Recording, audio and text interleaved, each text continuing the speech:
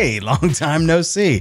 This is Justin Seeley. Welcome back to the YouTube channel. You know, I figured since I'm just stuck at home that I might as well create some new content for you guys. So good to see you.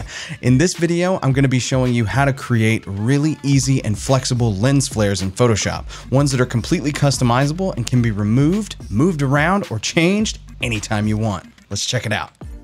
All right, so here's a look at our final composition. And as you can see, I've applied my lens flare to the photo, and I've only got 2 layers here in the layers panel, which means this is a super simple technique. Let me show you how it works. Let's go over here to the start composition. And basically what we want to do is we want to apply that lens flare right here on this light source in the background. However, if you know anything about the lens flare filter, it's not the most precise thing in the world. So we're going to have to trick it in a way. So let's go down here first of all and create a brand new layer on top of our background layer.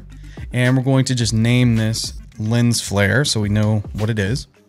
Then I'm going to make sure my foreground color is set to black, and I'll fill this layer with black using Option Delete or Alt Backspace on the keyboard. Then we're going to convert it to a smart object by right-clicking on the layer and choosing Convert to Smart Object. Now, why am I doing that? I'm doing that because I'm going to be applying this filter non-destructively, which means I can get back in and edit this filter anytime I want. I can change the strength of the light, I can change the position, I can change the type of flare. It's really cool, and it allows me a lot of flexibility. Last thing we're going to do before we run the filter is change the blend mode from normal to screen, and that's going to allow our original photo to shine right through without any of that black background showing on top of it. Finally, the last thing you want to do is make sure you go to the window menu and choose Info so that the info panel is visible on your screen.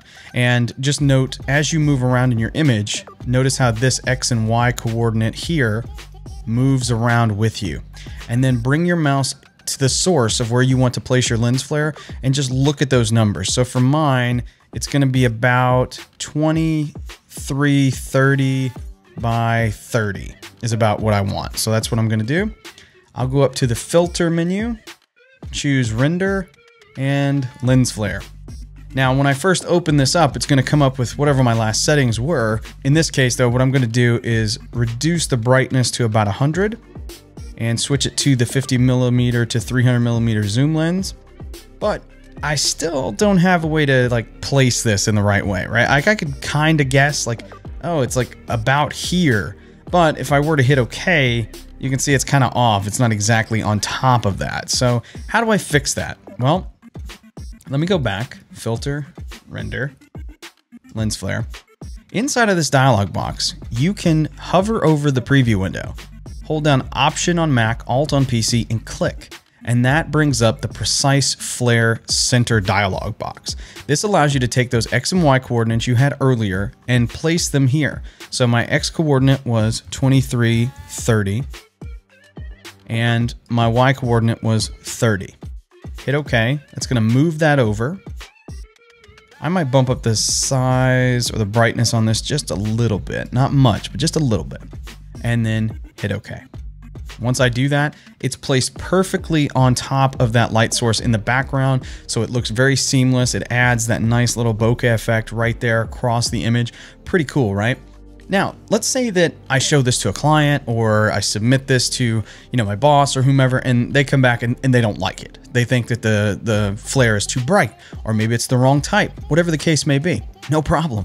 All you have to do is go down into the layers panel and double click where it says lens flare. That's going to bring up that dialog box again, and because you applied this as a smart object, you can change the flare type any way you want. So let's change it to Movie Prime, for instance, and let's bump up the brightness to like 120, something like that. You could go crazy with it if you wanted to, but let's bump it up to about 135. There we go, and we'll hit OK. And once I do that, you can see creates a brand new type of lens flare exactly in that same location. You could also move it around if you wanted to, totally repositionable. That's the other benefit of this. But you have the flexibility to change this however you want and as many times as you want, no matter what. And that's the beauty of using a smart object to do this. And also, now you know how to precisely place your lens flares inside of Photoshop as well. All right, and there you have it. That's how you can create easy, flexible, amazing lens flares inside of Photoshop and keep them as a smart object so you can quickly change them anytime you want down the road. Pretty cool effect once you know the secret, huh? Well, anyway, thanks for joining me for this video. If you liked it, please go ahead and give it a like down below, and don't forget to subscribe and turn on notifications for my channel so that you can get a notification each and every time I post a new video. Thanks very much for stopping by. I'll see you again real soon.